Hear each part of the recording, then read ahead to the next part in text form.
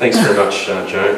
And I just want to say thank you very much for the invitation, Michael, to give a bit of a snapshot of what Church of Christ in Queensland is doing, but also want to acknowledge the welcome right from Neville at the front door. Just where everybody's made me feel welcome, and I really do appreciate that. My local church is Whitehill Church of Christ in Ipswich, and unfortunately my wife, fortunately for them, I guess, she's leading worship today. She's got a better voice than myself, so she sends her apologies. But we really do appreciate the invitation. And just a little bit about myself quickly. I was saying to other people, I used to be into retail business. Actually, used to own a family company, RT Edwards, electrical retailing for many years. I'm a chartered accountant by background, and we sold that quite a few years ago now, and it's given me the opportunity to do where God's just given me some most amazing challenges in the last couple of years, from some mission work overseas. I've also worked with TAFE and some of the hospital authorities and things like that, so I had quite a variety. I was on the board of Church of Christ for about 8 years, and in September last year they asked me to be the CEO, so I'm a bit of a newbie in it. This is the part of the job I love, the Monday to Friday, but the Sundays getting out of the church. I'm still very much linked into with Whitehill, but I'm trying to make sure I'm at least there once or twice a month. But thanks again for the invitation. So as I said, I get a bit enthusiastic about it, so if I go on too long, Michael, just cut me off and I'll stop. But the thing, what I wanted to do was, just to acknowledge that where Church of Christ in Queensland is today, and I'll talk very much about that as the organisation, is very much, I acknowledge, built on the shoulders of those who went before. There's been some amazing men and women who have built up some of the things that Church of Christ is. And when I often go to some of the other churches, and I know that many people here know the bit about Church of Christ, but just a little bit of that history, and this is what drew me to Church of Christ. Who is Church of Christ? Our identity and existence and purpose as an organisation is founded on Jesus Christ as revealed in the Scriptures. We are not a denomination, but call ourselves a movement, never static. All our churches have that independent authority. Church of Christ in Queensland commenced in 1882, part of the Restoration movement that came out of the USA in the 1800s. And believers from various denominations came together with the goal of attempting to reproduce the essence of the church as in the New Testament. And I was just sharing the other day to some of our new staff there, Church of Christ in Queensland started by a 29-year-old who came up from Tasmania and started Zilmere and just walking around. And he unfortunately died after 3 years of typhoid at Warwick. But there's many of the churches he set up today, Rosevale and that, still in existence. I thought, as a young man, what a great basis he did to start us off. We have no written creed, no written statement of faith, no creed but Christ. Where the Bible speaks, we speak. Where the Bible speaks, we speak. Where the Bible is silent, we are silent. In all things, grace and liberty. In essentials, unity. In opinions, liberty. In all things, love. And I guess I'm talking very much from the organisation point of view. Look very much at Matthew 22:37. That love people, love God, and that strong missional heartbeat. And what I said to Michael, just to give a bit of from an organisation point of view, seeing I've only been there for 12-18 months, we had a bit of a review where we're going, what our strategy is for the next 5 years, which I thought I'd share with you. Our mission is to bring the light of Christ into communities, and we put that as a vision to be widely recognised as a growing Christ-centred collaborative faith movement, leading in building supportive integrated communities, developing innovative holistic care services, empowering people to live hope-filled, meaningful lives. And what we've said as an organisation, we want to be known for 4 values, but 3 I want to talk about. Unconditional love. We accept and reach out to people whatever their circumstances. Mutual trust. We're honest in our interactions with all people with dignity. We want to be an organisation that is continually being innovative and to seek to do things the best possible way, and to be wise stewardship and to be really accountable for what God's given us, both our finances, our people, and and the environment that we work within. And when I talk to our staff, I try to say that means 5 things. Everything we do, we want to make sure that you can see there's faith, that we're looking after people's well-being. It's a place of a home, a community, and what I saw demonstrated here today, it's a place that people feel welcome. And we did 7 new strategies, and the first one, and we never had it listed before, and to me it was like obvious. Our first one is build the kingdom of God. And I just digress, at the start of January I got invited in, we're very large into housing, and the Director General invites us in once a year to look at where we are with our financial ratios and things like that. So I spent the weekend learning all these ratios, so I get every question. He said, oh, there'll be 7 people interviewing us. So I got in there, ready, and there was about 7 of bureaucrats there. He said, the first question he asked me was, he said, I see your number one strategy, which I read over the weekend, was build the kingdom of God. Tell me how you build the kingdom of God. Yeah. Wow, what an, you know, and they weren't Christians, and he just wanted to know about our chaplaincy services, how we put faith into action. And he said, I read all your documents. He said, you don't talk about houses, you talk about homes, where people feel welcome and bring uplift. And out of that, I wouldn't say it's out of that meeting solely, but the government has been generously given us fully funded over at Bribey Island. They've given us $28 million to build another 87 units. So not $1 from anywhere else but the state government. They've recognised that and allowed us to put more chaplains in there. So, but it's really there as an organisation, that's what we're built on. Build the kingdom of God, lead in serving the community, innovate and improve, build our culture, develop our people and manage well. That's our strategies. And the one I thought, you know, there's lots of what we get talking about, but the one I just wanted to talk about this morning was build the kingdom of God. And Michael and those who came to some of our regional meetings would understand what we're really trying to do is we've developed, divided the state, all the churches into 6 clusters, and each with a community engagement partner. So these are full-time people. I think the one in this area is Nick Burns. Yeah. And they look after and to help encourage the church in whatever way we can. We've got 3 men and 3 women, marking that 6 from North Queensland to out the Downs out there, the Gold Coast, this area, and obviously the Wide Bay. And we want to get all of our churches, well, at least 80%, I think at the moment we've got about 60-70% participating in SALTs, we call them strategic action leadership teams, where churches, our care facilities and the local community come and say, how can we help bring the light of Christ to the local community? We're encouraging churches to do the National Church Life Survey. I think about 80% of the churches have taken up that. Even Hume Ridge, they have 1,000 members up there, and they ordered 1,000 forms to do, and they've completed theirs already, to look at where they are, do a spiritual survey where their church is going. We're also wanting to help the local churches with their governance, anything we do to help child safe, church safe, just any benefits that the organisation has from a financial point of view. How can we assist the church? We want to make sure everything we do, we embed chaplaincy. So we've got 32 full-time chaplains throughout the organisation with our retirement living, our residential aged care and our housing, there to bring the light of Christ. And I can tell you some incredible stories of the effect those chaplains are having. We want also, we set a goal was to enable 2 new church plants this year.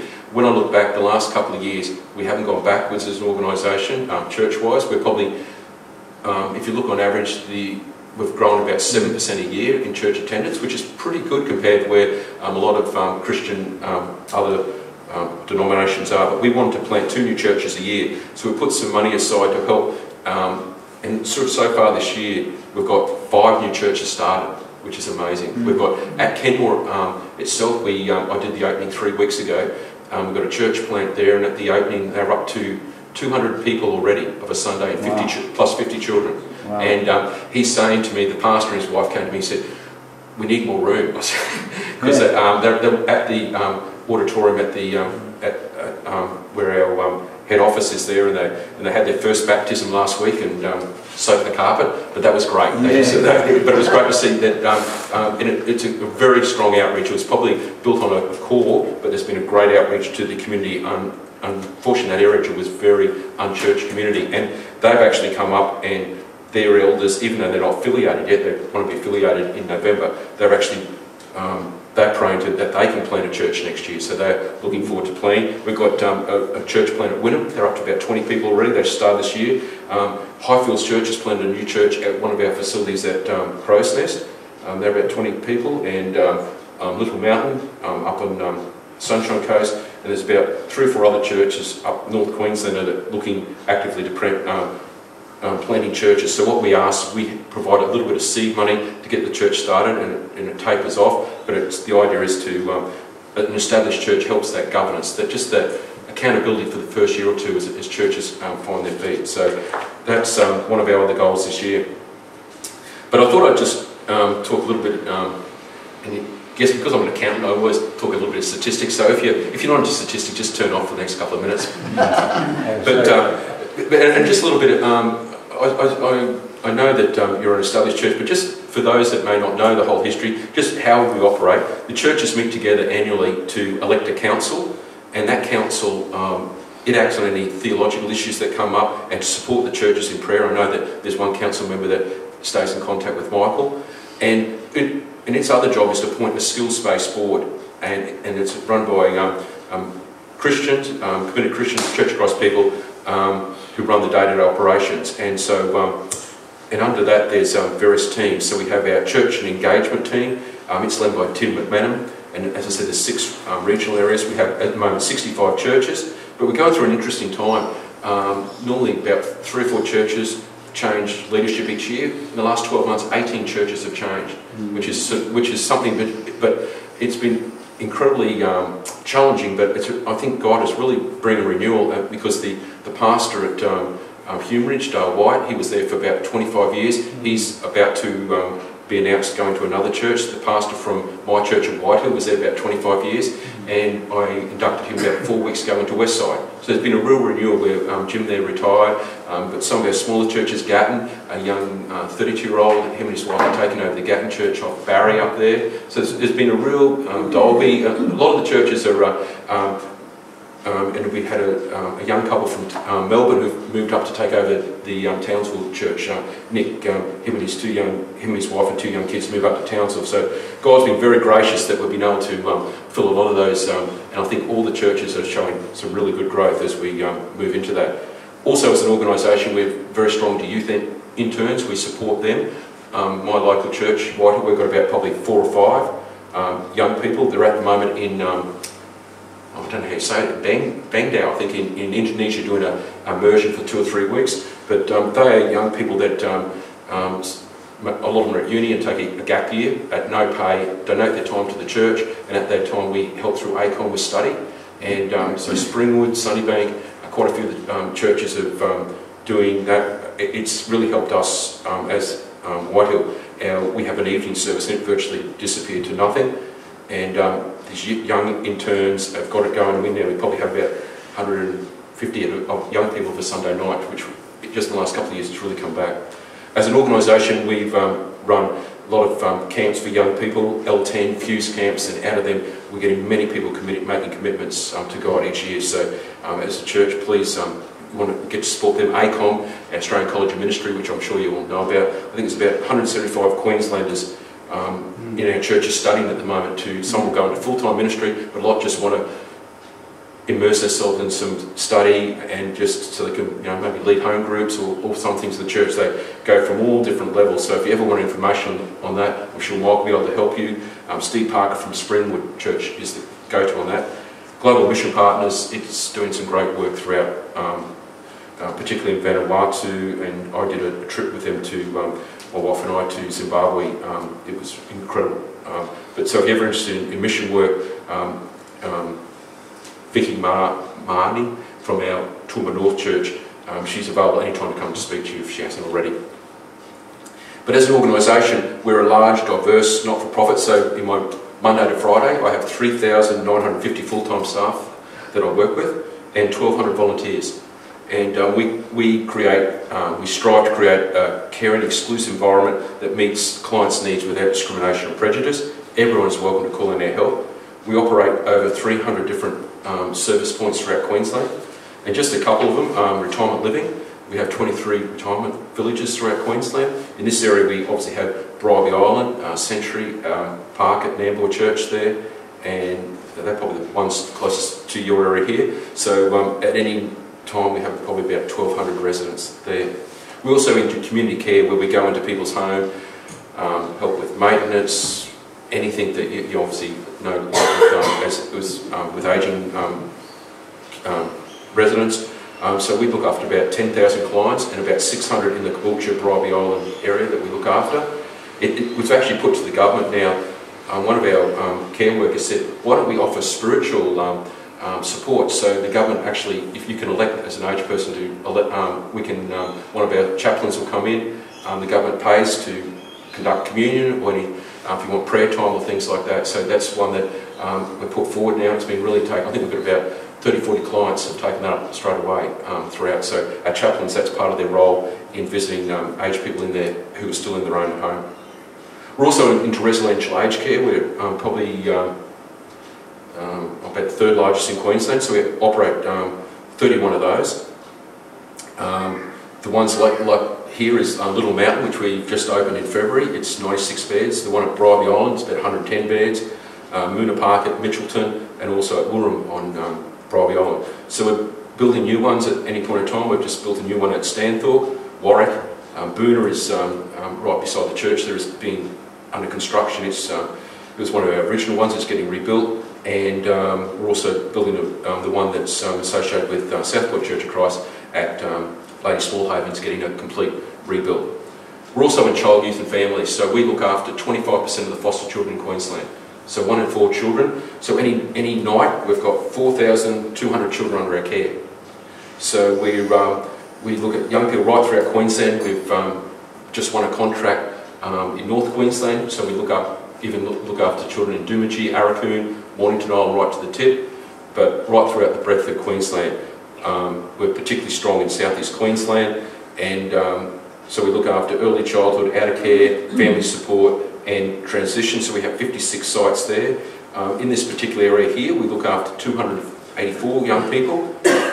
And in this area here, we have residentials at Morayfield, we have foster care at Moreton Bay Foster Care, intensive foster kinship program, 152 people, 52 young people in that program. We do family supports services in this area, in the Moreton Bay Families Together. That does prevention, early intervention. We've got about 120 families that we're working there.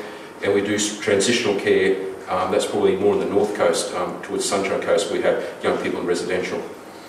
We also into housing. We're the largest faith-based and the housing organisation in Queensland. We're the third largest, as is. The other two are both government-owned.